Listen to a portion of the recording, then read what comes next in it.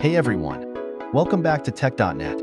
Today, we're checking out the latest Something OS custom ROM. And right from the start, we can see the cool boot up animation.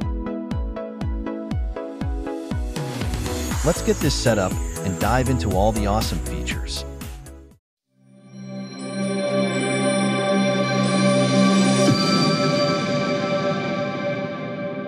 The ROM feels incredibly minimalistic yet powerful. After setting up the phone, let's head straight into the settings. You'll find something option here that I'm excited to show you. There is Play Integrity option to apply from here. Under Spoofing setting, we have customization options like Google Photos Unlimited Storage and Pixel app feature spoofing. There's also a SUF Games, high FPS gaming mode for all you gamers out there. You can even customize the boot animations.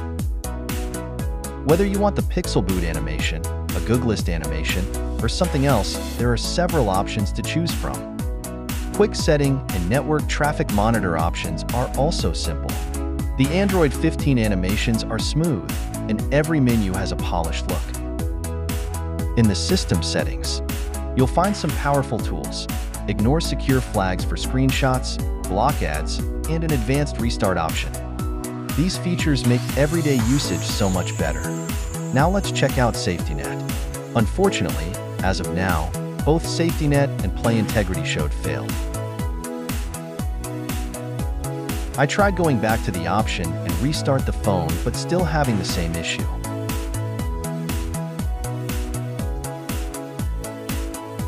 The Play Store is not certified on this ROM. The phone app and message app works fine with no issue.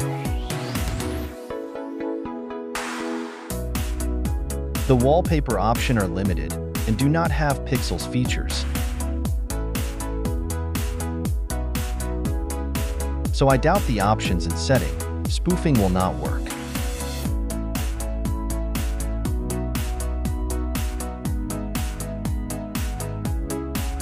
I ran a Geekbench test, and this ROM delivered an impressive results. Single-core score of 568 and a multi-core score of 2037. Then I performed a CPU throttling test.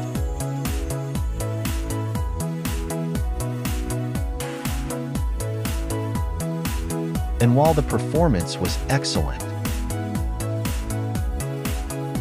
there was a bit of heating during the test. I played BGMI for 2 hours straight, and let me tell you, this ROM is a beast for gaming.